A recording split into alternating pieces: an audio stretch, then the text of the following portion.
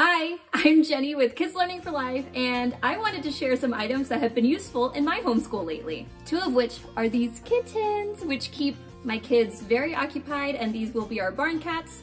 So they will serve a very real purpose here at our home, but for now we're just babying them like crazy. Okay, let me put these little guys away and then I'll get to my list. The first item that has pretty much changed my homeschool life are my simple black bookends that I got on Amazon. I don't have them in front of me right now because they're serving a very real purpose of holding up all my Amplify Online books. I have a new homeschool cabinet. Well, I got it last year, and I've been stacking all of my books that we've been using for Amplify Online, which is a lot of books at once, all on this cabinet, but they kept falling over. The girls didn't want to ever grab from there because it would just topple the whole thing over. So I bought these very simple black bookends, and they've kind of changed all of our lives. So I'm grateful for them, and that's why I suggest if you have book disorganization issues like I do, then bookends are the way to go, and they are so cheap. I'll make sure to link to them in the description below. And for that matter, all of the items that I'm going to be talking about here will be linked below so that you can check them out for yourself. But yes, I highly recommend bookends, and these are essential for any Ambleside Online homeschooler. But even if you're not using Ambleside Online, I keep a lot of just my traditional curriculum stacked up with these bookends, and they are just great. Now, the next item I wanted to mention is kind of a weird one, but it is koosh balls. I love these, and I grew up playing with these in the 90s, and these are great because the kids can play ball in the house, and I'm not super worried about them knocking things over or breaking things because these don't bounce off of things. They're not super hard. They're very padded. And also, like, I'm not really afraid of the kids themselves, like, hitting each other in the face with this. Like, if you get hit in the face with this, it's not that big of a deal. So these are great, and they keep my kids, especially my toddler, occupied for huge chunks of time, which is priceless. This is actually an off-brand koosh ball. I forget what they even called it, but we won this as a prize at the local arcade. And so we got a ton of these because our points scored us a bunch of these.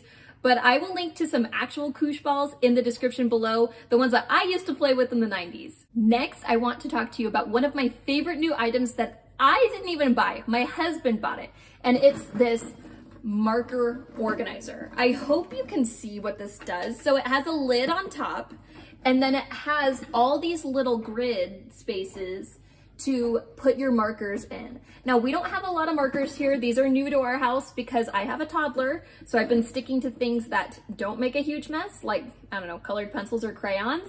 But now we're introducing markers, which has been a huge learning experience for her and us. And this is a great organizational item for markers. Right now, I don't have a real strategy as to how to organize the colors, but I'm just kind of throwing them in there and making sure they fit, and kind of making sure that the kids know that that's where the markers always need to go with the cap on when they're done drawing. This marker organizer that I have actually came from the Container Store, but I did find a comparable version on Amazon that actually is pretty cool because it stacks the layers. So the markers that are in the back are actually a little bit higher than the ones in the front. So you can see all the colors all at once if you're sitting at your desk, which I think is a great idea. So I'll link to that one for you below to check out. Okay, the next thing I want to talk about that we have been using nonstop lately is Audible. Audible is an amazing place to access audiobooks. They have really high quality recordings of everything. They even have like celebrities come in and record things and put them on there. So it's a really great way to have access to pretty much any book that you want in audio form. If you're interested in getting Audible for yourself, then check out the link in the description below for a free month trial of Audible. Again, I use it nonstop. Lately, the girls and I have been listening to Jane Austen novels. So we listened to Emma over the summer, and we just started Sense and Sensibility, which is perfect because I have 3 daughters, and Sense and Sensibility is all about sister relationships and all sorts of shenanigans that girls can get themselves into. So the girls have really been enjoying it, and I highly recommend Audible for any homeschooling family because, like I said, we use it a ton, and if I can't find an audiobook somewhere else, or if there's a wait time through the library for what we want to listen to, Audible has pretty much always got it. And I want to mention that if you already have Audible, there's a whole feature that I didn't even know existed until like a few months ago, where if you have it, you don't have to spend credits on these titles. So there are some that are just included free with your membership. And a lot of these are old free domain books that, I mean, I use in my homeschool, or I like to listen to with my kids. So it works out great because I don't have to use credits on all of these. Again, if you want to check out Audible for free, click the link in our description below. It's a great resource. Okay, so back to another actual physical product we've been using in our homeschool. It is paints and canvas. Oh gosh, I don't know if you can see this, but last Christmas, an aunt gave the kids these canvases and a set of acrylic paints. Now, I love art, I love teaching about art and artist study and composer study, but I was a little apprehensive to give my kids acrylic paint because I had acrylic paint on hand a couple years ago, and when my toddler was more like a baby, she totally made a mess of our carpet upstairs, which we will one day need to replace, but for now, it's just a big, huge paint mess on the carpet. So if you have carpet cleaning tips for getting acrylic paint out of carpet, let me know. So one day during the toddler snap recently, I had the girls just go crazy with acrylic paint and these canvases, which I think are the perfect size for kids. You know, it's not too big, but it's enough space to kind of get your idea across. And they loved it. And this also goes hand in hand with what we're doing in Ambleside Online right now, which is artist study. The first artist that we started with, which was, I think, a great first pick, was Vincent van Gogh, which I think his art really speaks to kids because it's so bold, so colorful, but also there's a sort of like dreamlike, whimsical quality to it. And my kids really enjoyed learning about him and his art and his style. So I'm trying to kind of go from, okay, let's look at this art in front of us, to let's try to replicate it, or let's try to see how he did those strokes so that he created that sort of effect. So that's another thing that I'm kind of transitioning towards this year, is putting more emphasis on artist study. Now, if you're not adventurous enough or trusting enough to trust your kids with acrylic paint, which I totally understand, there are other paints you can use. You can use tempera paint, which is what they use. Like, I remember using it in elementary school. I think it's water-based. You can always use watercolors too, which is a completely different type of art and a different type of technique. So whatever paint you're using, just make sure that if you want to teach some sort of art lesson around it, that you're looking for resources that teach that exact type of painting style for that type of paint.